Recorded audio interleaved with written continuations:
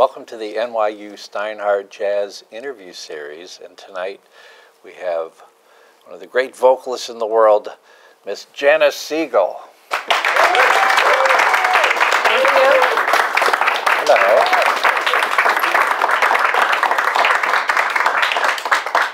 You know what a loyal and hearty hand clasp is?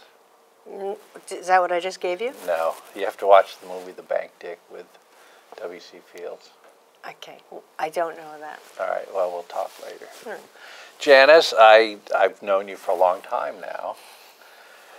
And so I've decided that instead of rehashing your career, we just talk. And if you want to learn more about Janis Siegel's life, you can read my interview with her in my book. How about that? That was a nice plug. Thank you. I didn't name the title, but it'll scroll under. It'll come up here. So, all right. So, how many years have you been a professional musician? Meaning how, singing for money. Yes. Pay for play. Since I'm 12 Wow. years old. Okay. And I mean, we were just talking before, and you had made the comment you were too lazy to do other things. Well, I really wasn't planning on being a professional musician, honestly. Mm-hmm. Even though I was singing and making records in my teen years, as early as 12 and 13.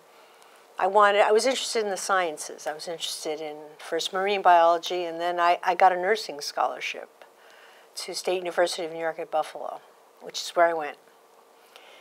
And but I was still singing. I was still flying home to do demos and very much involved in music. Well, let's talk about that scene, because maybe that whole scene is totally different today, where some people, hey, you need to fly home and do a demo. We need you on stage. No, it's a completely different scene.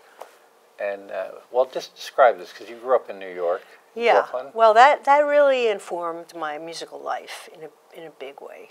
I grew up in Brooklyn, New York, and even though my parents were not big music lovers or musicians and no one in my family was, we had the AM radio, which at that time played a very wide swath of music, different styles and instrumentals, as well as the British Invasion, but also Great American Songbook and really good singers like Edie Gourmet, and who I love, and Frank Sinatra. Did you ever meet Edie Gourmet? I met her in a ladies' room. I met her in a ladies' room. She was a little squiffy. Wow. And our conversation was really of no consequence, but I was starstruck, Edie Gourmet. Well, when you meet somebody in the ladies' room, you blame it on the bossa nova. Yes, always. Very good. What was the question? I don't remember. Thank you. That was a great interview. No, it was about being serious. It's about very serious. Being a nurse seemed awfully serious, life and death and all. And what did your parents do? My father was when I was growing up, he was a haberdashery salesman on 49th and Broadway, Harry Kotler, right near the Ed Sullivan Theater. So are you into hats? Haberdashery is, for those that don't know, is just shirts and ties, cufflinks. That's it. I guess that's chapeau, coiffure and chapeau. Yes, exactly.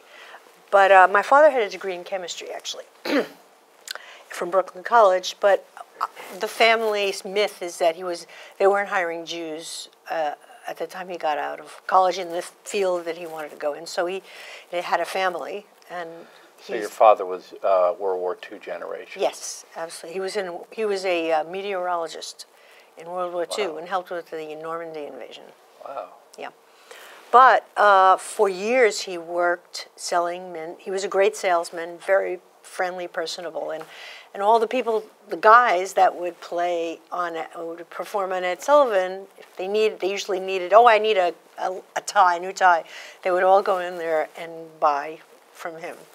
So did he meet Ed Sullivan? I don't know if Ed Sullivan himself came out. But there were pictures all over the store. Did he Paul meet, Anka and Did he meet Hank Jones? I don't know. Because Hank was the pianist with Ed Sullivan. No, Yeah. in the house band. Yeah. Oh, wow. Didn't know that. Yeah. But that's You probably met him. probably. Maybe didn't know. Probably Hank needed a shirt and a tie. Right. You know, I don't know, at some point. Anyway, then my father, when we were sort of growing up, and some of us were out of the house, my father went back to school and went to the printing business. So he renewed his chemistry interest. And my mom was a housewife. Housewife. And you have any siblings? I have 3 brothers, old 3 brothers. They're all vastly different. We'll talk about that in a minute, All right. too. Okay. Yeah. None of them are musicians. None are musicians. We are all vastly different. One is a hairdresser, one is an economist, and one is a works for Tanium, which is a cybersecurity organization. So what is your family? Do they think you were crazy going into music? And what happened when you became successful? Well, I mean, again, I sang all through high school, so there was nothing new, making records, but I didn't think of it as a career. And then there was a point where we were going to be signed by, who was the guy? Some big promoter who maybe ran the bitter end and had something to do with the Beatles. Anyway, we had a meeting with all the parents. What about, we should send them to professional school? And all our parents said no. No, we want them to stay in school and be anything but musicians. So, I mean, one of the girls I sang with became a lawyer, and one went into computers. And then I left school, I left nursing, and decided to become a singer when I was about, really focus on it, when I was about 17. Well, we were talking about Edie Gourmet 18. before. Edie Gourmet, and I mentioned the Bossa Nova. All that stuff was really super popular. What did you think when the Beatles and the British invasion hit and the Beatles? Oh God, I went nuts. I mean, I loved that first Meet the Beatles record. You didn't go out to the airport to see I them? didn't do any of that business. Even then, I was like wary of large gatherings of screaming girls. Nope. Yeah, I didn't go to Shea Stadium or anything like that. I just liked to listen to the records and play them and learn them on the guitar. I played guitar at that time. Yeah. I don't remember Manhattan Transfer plays the Beatles. That would be a good. That would be a good concept. Okay. I mean, I ended up recording with Fred Hirsch. We looked at the Beatles songbook, and we ended up doing For No One, which we both felt that the Beatles recording was antithetical to the actual meaning of the lyric, which was tragically sad, and yet the music was very jaunty, jolly. So we slowed it down considerably, put it in the key of D flat minor, the saddest key of all, and extended the measures a bit. So it's really a beautiful, sad song. You know, the stream of consciousness. This is what this interview is going to be. Got it. I'm there. Now I lost. The drugs are kicking in, and I'm going with you. So, we mentioned the Beatles, and I don't know if they've ever checked out your music or Manhattan Transfer, but Ringo was on a record, one of our records. Which record? Second record. What did he do? He played the drums. Silly. On which?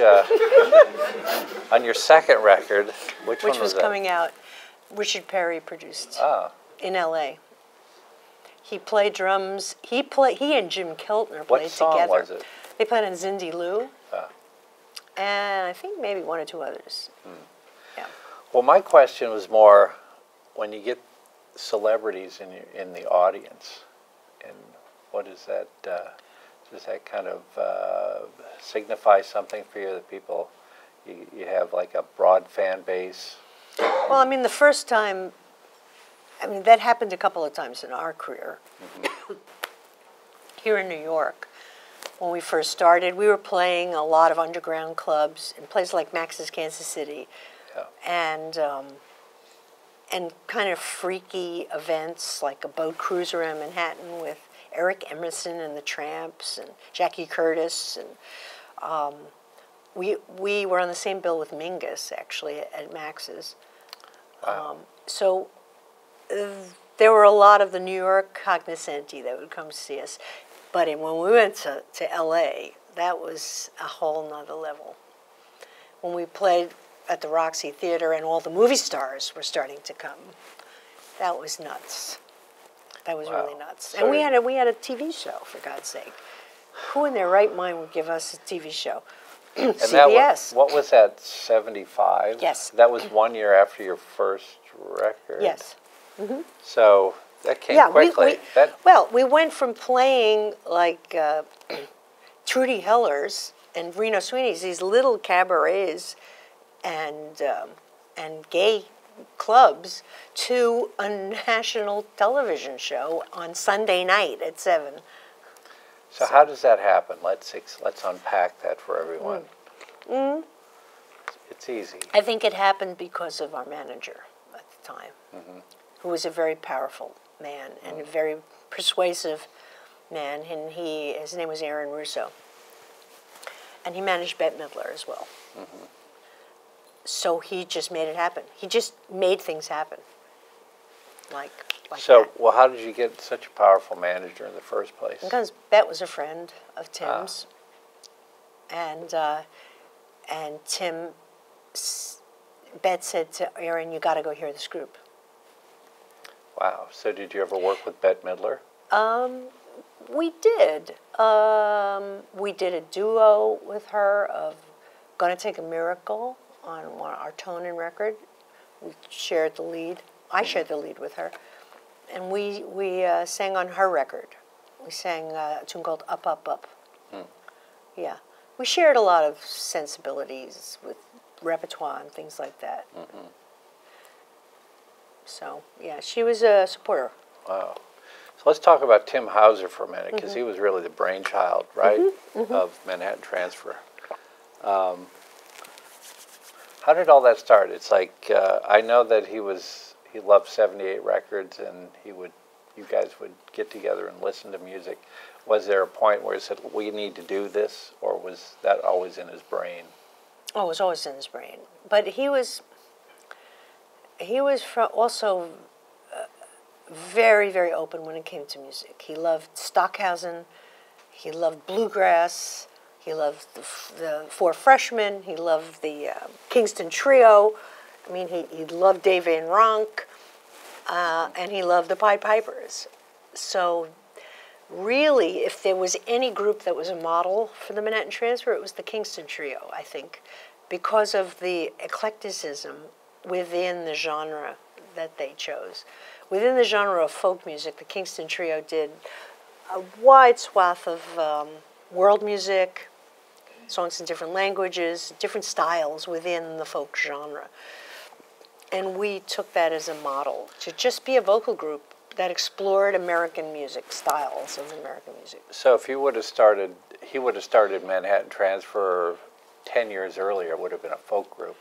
Maybe. Yeah. Maybe. He was in a folk group, the Troubadours 3 or something like that. And he was in a doo-wop group, too. So what was his musical background? Was he studied? No. He was in a doo-wop group, I think at high school maybe, called the Criterions. And then he went into advertising, which kind of helped us in a way. I mean, marketing. Instead of dog food, it was the Manhattan Transfer. Wow. He was, he had some skills with that. And he studied economics in school, I believe. He went to Villanova. But when you met him, he was a taxi driver. Well, that's a nutty story. Didn't I cover that in your book? You did.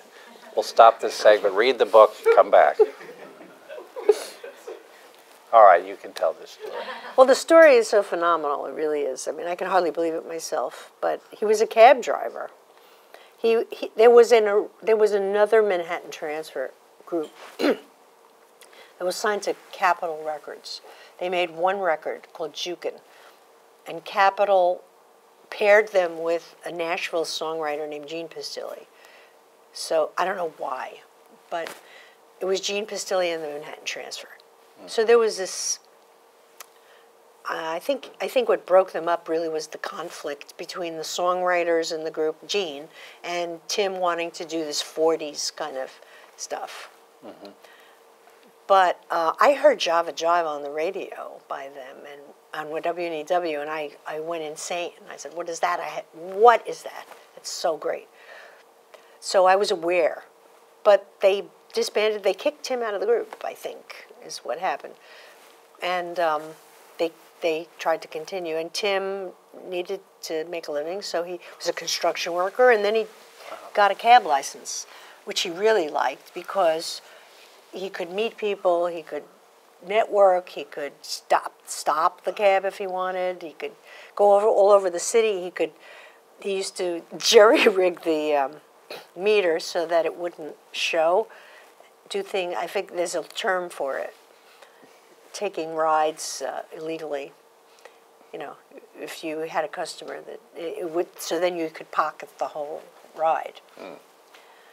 I don't know if I should. What's be the saying term? this. Say the term. We can no, I don't remember what the term is. Off the meter. It's kind of off the meter kind of thing. We'll have to cut that Yeah, out. you sort of short out the light on top. Mm. It was a whole thing. Can't but do anyway, that now. Tim actually picked up Laurel Massey, my original female partner, in the cab. And she was a cocktail waitress at the time. I mean, you can't make this stuff up. So she got in the cab. He looked like a freak. So she said, "What do you do besides drive a cab? What do you do besides drive a cab?" And he said, "I'm a musician." And I had a group called Manhattan Transfer, and she said, "No shit." That's what she said. She slapped her leg and said that, and said, "Let's go out for coffee right now." So they did. Wow. And he took her number to come sing on a demo that he was doing, and I met him through the cab as well, with a group I was singing with. I mean, I was just about to get a record deal on my own with my group when I met Tim.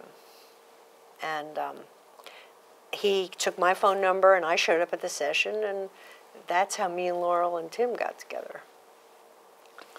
So, Manhattan Transfer over all these years, what did you guys score? 9 Grammys? 10. 10. 17 nominations, I think. Wow. So who was your competition? Well, there was no competition early on. So, I mean, it's hard to place this back in '74. There's no competition. So this explains why you got on television so early. It's like you were really we were unique. a freakish kind of entity. I mean, we were determined to bring back 4-part harmony singing to popular music. Mm-hmm. That's what we wanted to do. Well, I think you did it. Yeah, I mean, now there's the New York Voices, there's Accent, there's all of these wonderful, wonderful groups that I think are, you know, the result of the transfer sort of blazing it. But the difference is that I think that we were not defining ourselves as a jazz vocal group or a pop vocal group. We just did what we wanted. But we had pop hits. Mm-hmm. Boy from New York City was a top 10 hit. So it gave us a visibility and that maybe some of the other groups didn't have or don't have. It helped. I was just, again, I'm thinking about strange stuff, but Twilight Tone, did you have Rod Steiger talk on that, or was that? That was Alan. That's my partner. Oh, that was Alan. Doing a Rod Serling imitation. I'm sorry, Rod Serling. Yeah. Rod Serling, who had no upper lip. Right. So Alan would imitate him. Did it start submitted for your approval? Yeah. Yeah. Submitted for your approval. Yes. Right. You are entering a dimension. sight, sound, and mind. Thank you for that. Okay. Rod Serling. Serling. I'm sorry for Rod Steiger fans. Rod Steiger's great. Make no mistake. All right, now do your Rod Steiger impersonation. I can't. So, let's talk about all these people that became peripheral. Well, not even peripheral for you. All these people that we don't associate with you. When I walked in, our camera crew was playing Jaco Pastorius. So you have a connection to Jaco via Joe Zawinul because you did Birdland. Yes. So we did it when Jaco was out of the group and possibly passed. Yeah. Because I remember Victor Bailey was playing bass. Yeah. I don't really have a connection to Jaco. Right. Except I was a fan, of course. But he did live in my neighborhood, so I used to see him around. And the Brecker brothers had a club called 7th Avenue South, which was right across the street from where I live. And Jaco was in there all the time. And that's where you met Michel Camilo.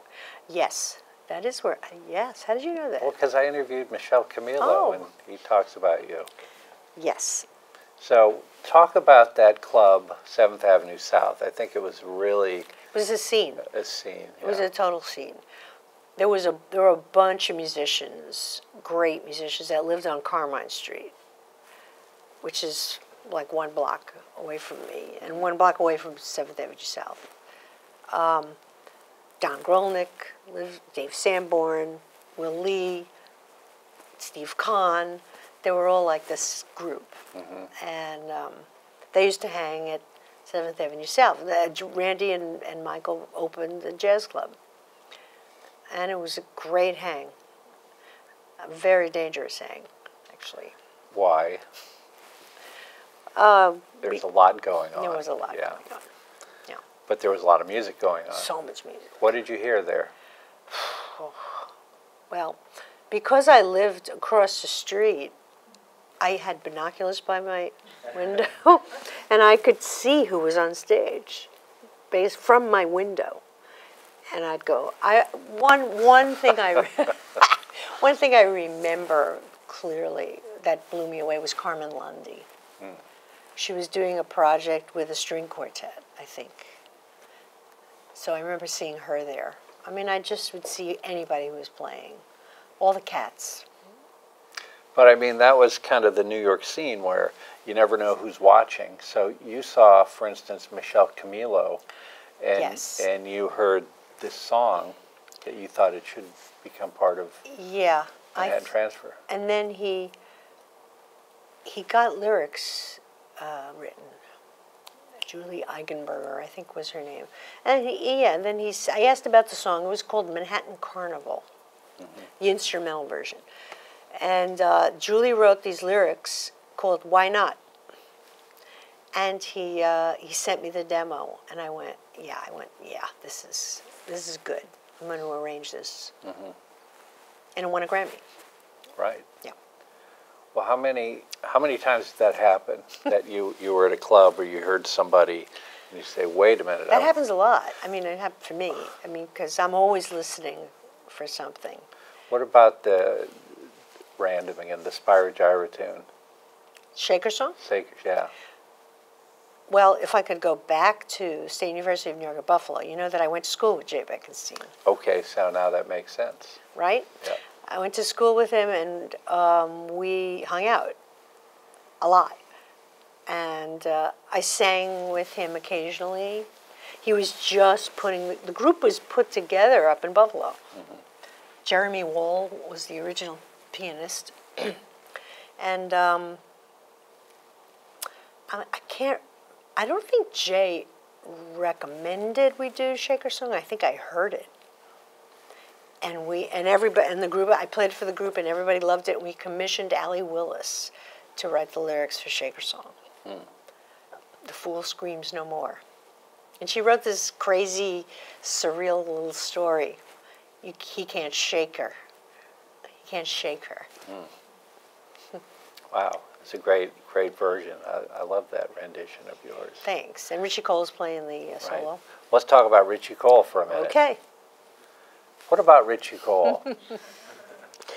Well, we met Richie Cole when he was Eddie Jefferson's musical director. So Richie Cole, people don't know who that is. Richie Cole is an alto saxophone player, protege of Phil Woods, I would say, right?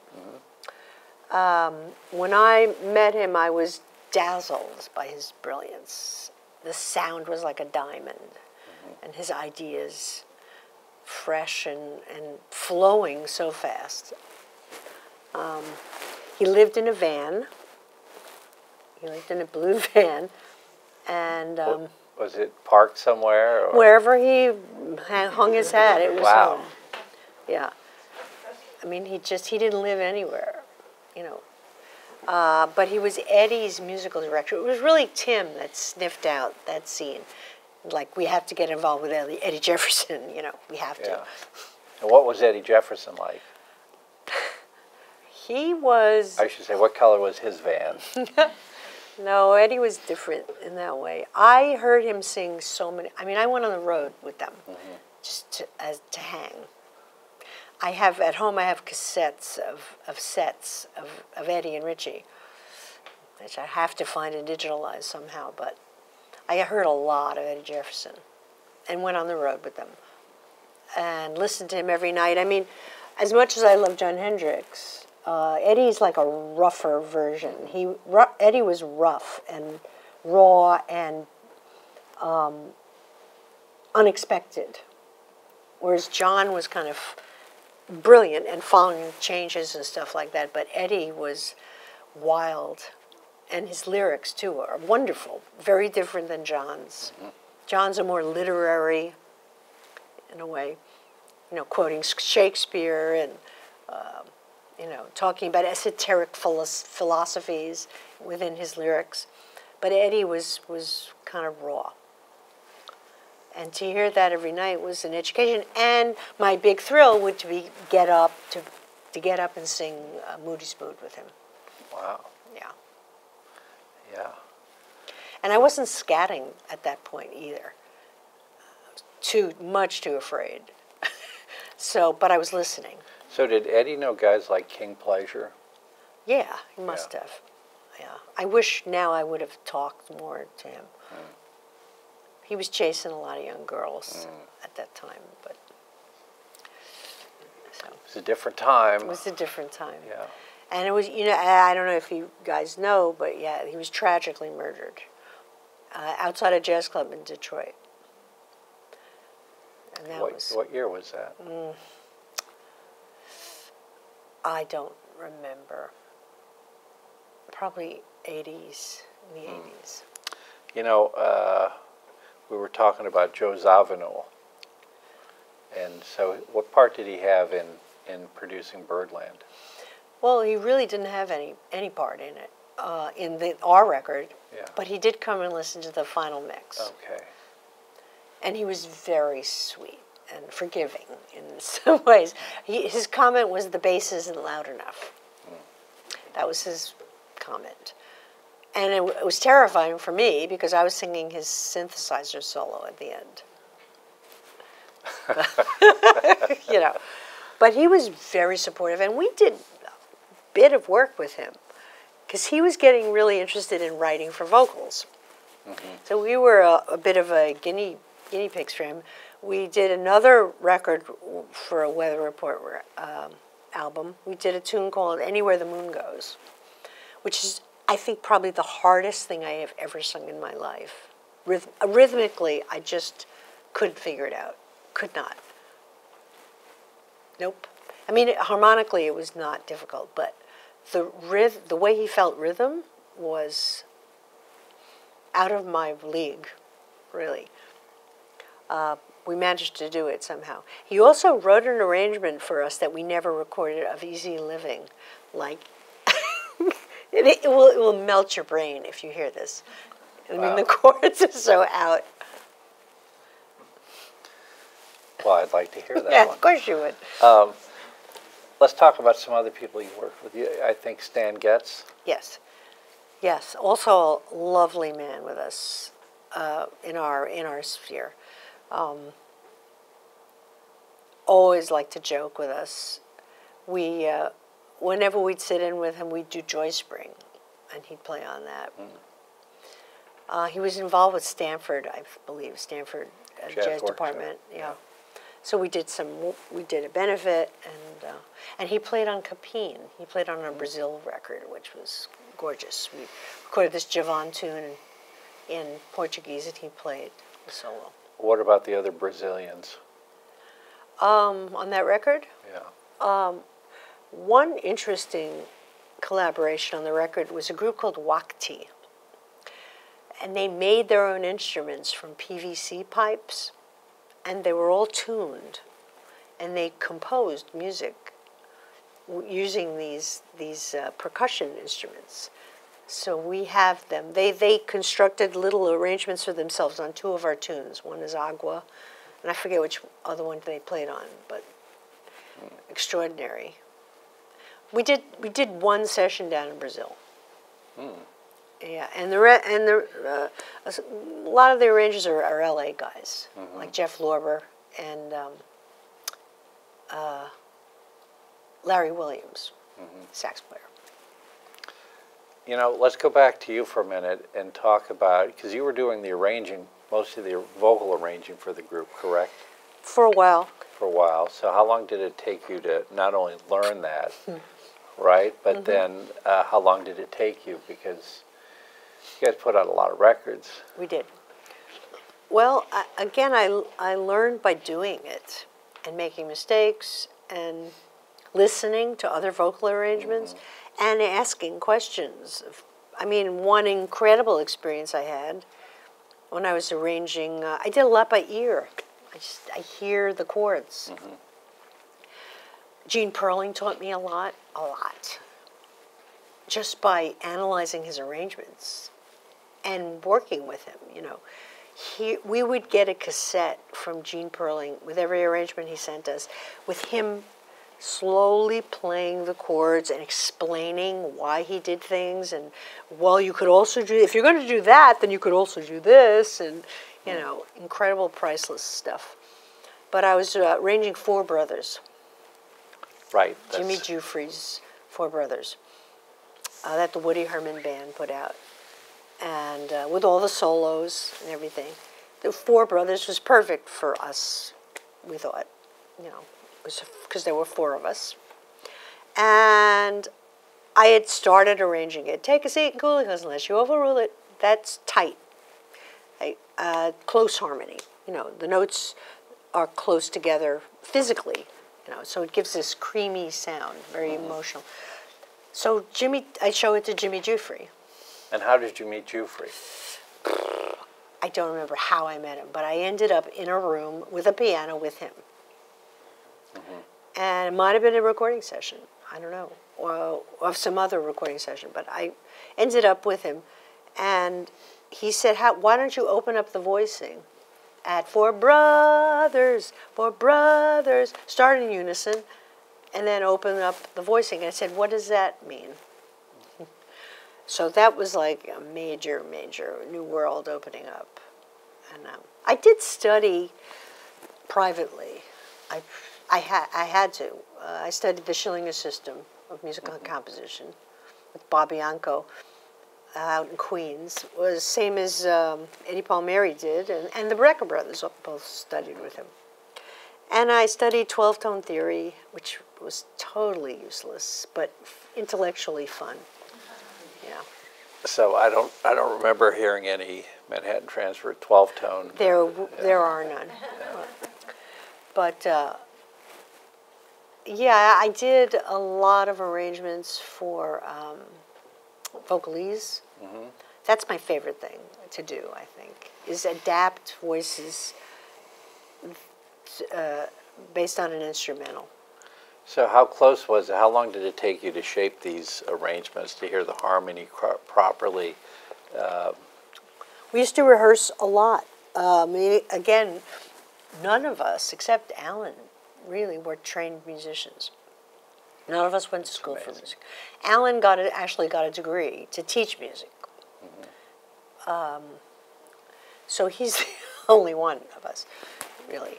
So we when we first started, we rehearsed 6 months. We rehearsed 5 songs for 6 months. And then we performed. And our goal was to sing like complicated pieces and also move. And try and express them visually as well. And perform, not just stand there and sing, which would have probably been enough, but we didn't.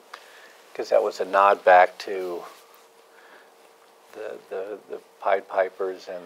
Yeah, I mean, the groups, the Pied Pipers was a big influence on us. You know, the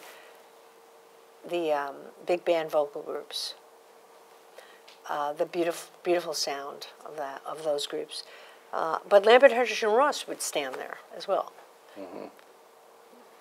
Now there's another two or three that we need to talk about. So you knew Hendricks and Ross. Yes, mostly John. Yeah. Unfortunately, I mean, the guy I really would have wanted to meet was Dave Lambert. Yeah, right. Yeah, because he did the vocal arrangements for Lambert, Hendricks, and Ross. And he had the Dave Lambert Singers before that. And he could keep up with John Hendricks improvising. Well, here's the crazy thing, because I met John years ago, and I interviewed John and Annie together, and they neither of them read music. Yes, right? that's right. But and I asked him, "Do you read music?" And well, actually, no. And I'm insulted when somebody asks me as if I do. And it was kind of like a mechanism, I think, to say, well, we're artists. But it's like, it's interesting because he probably had a photographic memory of all the... Who, John? John. Yeah. John would do things by ear. John would do things by ear. But I mean, all the lyrics that he had memorized. Oh, yeah. Yeah. What about, there's one thing I want you to talk about is your version of Night in Tunisia. With the Charlie Parker alto break sung by John Hendricks. It's one of the most amazing things I've ever heard. It's amazing. And we watched him do it. And his comment was, you just have to get to the word bed. I mean, just get to the word bed. So it's for your bed. And that's the downbeat. So he would just get there. Wow. But you can understand what he's saying. I know. It's extraordinary. This is what makes him such a great lyricist, too, is that he writes lyrics that are singable. You can sing them in a fast tempo, for the most part.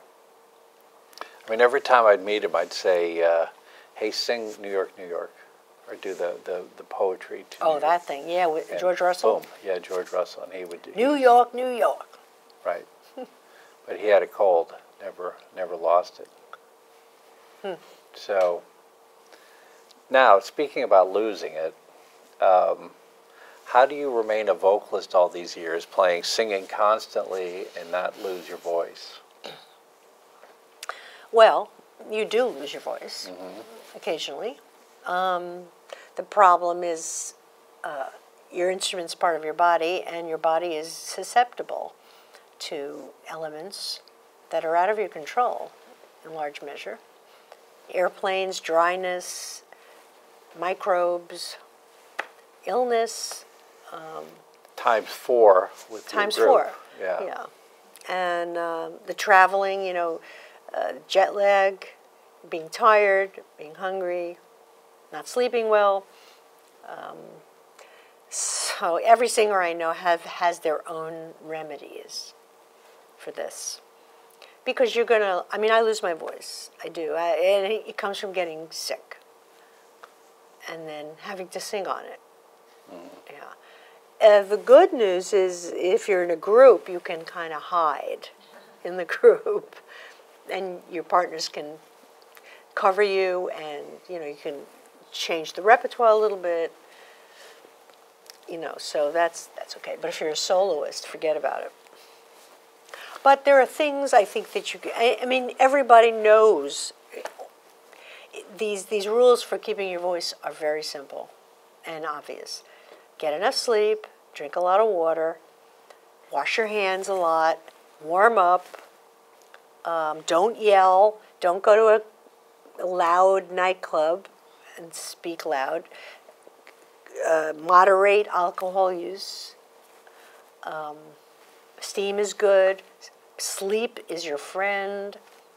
You know, it's all kind of common sense stuff.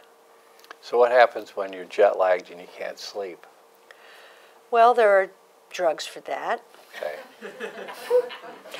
I find that the CBD oil, just the non-psychoactive, let's make that clear, really does the trick. I mean, when I take some of that with me, for sure. And there's another natural remedy that I use, that Formula 303, which is valerian root, basically.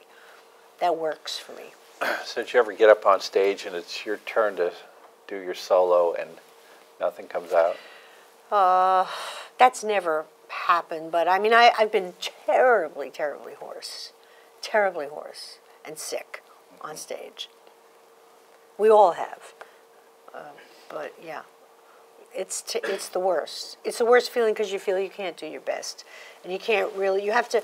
On the other hand, though, limitations I think are a creative aspect. I mean, if you have a limited range, you have to be creative with it, and maybe you come up with new ways to sing something. Mm-hmm. And on the other hand, if you have a part to sing, so you can't really fool around too much with that part. You know, you had mentioned before how much you guys rehearsed before you had those five tunes together. Yeah, we used to rehearse a lot. So what would be an average if, like, to get a tune together that you guys are comfortable on stage, how many hours, how many weeks?